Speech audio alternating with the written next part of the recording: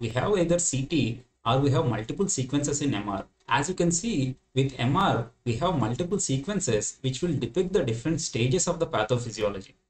Whereas with CT, it is little tough because we have only one sequence and appearances on CT depend solely on the density differences. So when you are looking on CT, we should make most of what is available. That is why when you are suspecting a stroke case, it is always better to combine the CT images with CT angiogram images. So when you're looking at the thick sections of the CT, always try to make out the normal gray white matter junction. If you're not able to appreciate the normal gray white matter junction, try to adjust the window settings so that you'll be able to appreciate the contrast between the gray matter and white matter in a better way. For example, the loss of gray white matter junction differentiation here is better appreciated by adjusting the window settings. Looking at the thin sections, try to trace the artery that supplies the abnormal area on thin sections, because the vascular structures sometimes in thick sections may show hyperdensity because of the partial voluming effect. But when you are looking on the thin sections, if continuous sections are showing hyperdensity in the vessel, that is definitely abnormal. And as I told you, in all stroke cases, it is always better to combine them with the angiogram images. In the angiogram images, you'll be able to appreciate the filling defect wherever the thrombus is present. And you trace each of the artery up to the branch level to see the filling defects in the arteries. Once you see the vascular structures, then again adjust the window settings to the parenchymal level.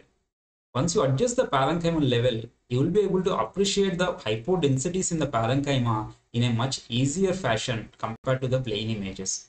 As you can see, in between these two images, it is much easier to appreciate the hypodensities and loss of gray white matter junction in the post-contrast images compared to the plain images. When you appreciate acute infarcts, you should always try to give aspect scoring. What is aspect score?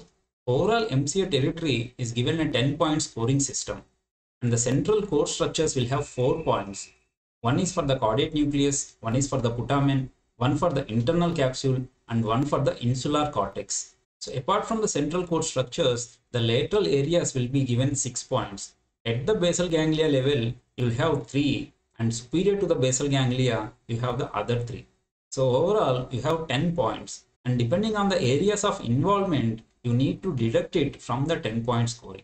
For example, in this case, there is involvement of 5 areas which are marked in the red. That means the aspect scoring will be 10 minus 5, that is 5. If more the number of areas are involved, then the aspect score will become less and it will indicate poor prognosis. If you have a good aspect score, you will have a good prognosis. Just for example, if only one area is involved, then the aspect score will become 10 minus 1, that is 9, which means it is good prognosis. Aspect scoring will bring the uniformity in reporting so that the clinical team can take an informed decision.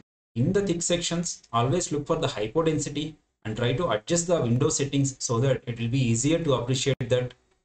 Look for the vessels in the thin sections and try to compare them with the opposite vessels. And in the angiogram images, try to trace each artery from the origin to the ending branches, giving the artery in question more attention. And beware of the complications that can occur in the infarcts.